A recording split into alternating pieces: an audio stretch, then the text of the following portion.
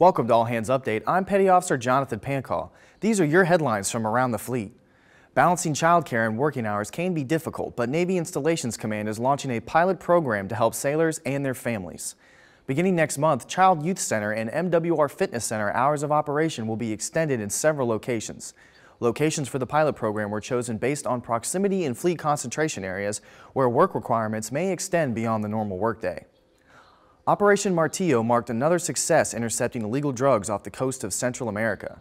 The guided missile frigate USS Gary and the U.S. Coast Guard law enforcement team intercepted and seized over 143 kilos of cocaine. This is Gary's 8th successful interception of illegal drugs in recent months. You can read about these stories and more on Navy.mil.